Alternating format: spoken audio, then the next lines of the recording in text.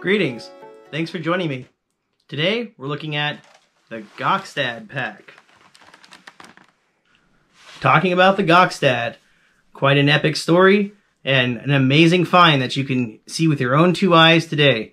The Gokstad ship is on display at the Viking Ship Museum in Oslo, Norway. It was discovered back in 1880 by the sons of the farm owner of the Gokstad farm.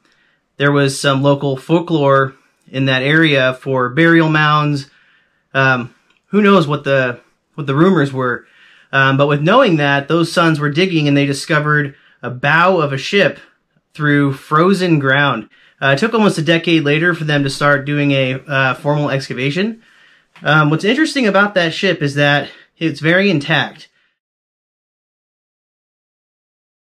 One theory is that it must have been raided for grave goods in ancient times. There was no silver discovered, gold, or weapons, which is pretty unusual for a ship burial of that magnitude.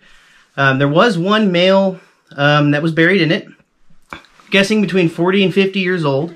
He was also buried with 12 horses, 6 dogs, and 1 peacock. Some of the grave goods were varied, but some of the more notable ones was 3 small boats. I'm not sure how big they were. I'd like to learn some more about that. Also a tent, and this pack. Well, it's also theorized to be a pack. No one really knows for sure when we look at these kinds of things. There's really just 2 panels that they discovered, which I'll go ahead and put a photo of that up right now. So you see on the panel we have an animal carving on it. They're all about a centimeter thick, oval discs. And the bottom one had holes drilled in it, so they think that that could have been for upright supports, it could have been for straps.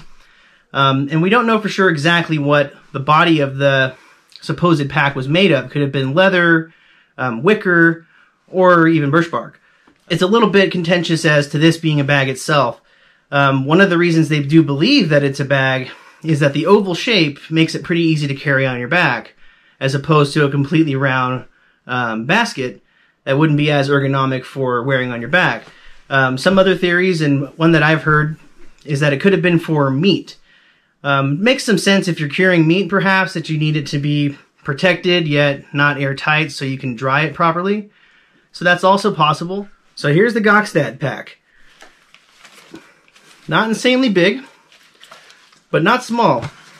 What's always funny about taking this thing to events is people think it's a laundry basket, and it's not wrong. I store my food in here. All of my cooking utensils fit in here. Just a lot of different things, and it's such a convenient rig. I'll now include a photo example of what the reconstruction was done by archaeologists. So I'll go ahead and include a photo of that right now. So here's the pack itself. The solid wood base drilled out for the supports for the wicker. I added some straps myself. They're fitted up with some bronze rings and stitched with linen thread. Sorry for the focus. And some adjustable straps are on the bottom. So these laces can be undone and we can just go ahead and adjust our straps. So once again, this is an interpretation. This whole body could have been wrapped in a face of leather, fabric, even like I was saying, birch bark. Really interesting. A lot of capacity. And wearing this on your back is just, it's super comfortable. And we got it fit up with a little bit of a leather thong here with the Viking Age glass bead. Also Norwegian. Now this is made by Slater basketry in New Hampshire, United States.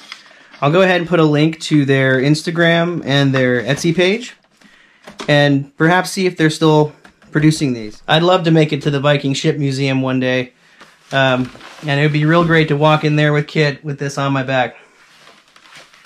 Such a great thing. So I hope you guys enjoyed this video on the Gokstad pack. Look forward to some more videos in the future, and thanks for joining me. We're going to see you next time. I'm out.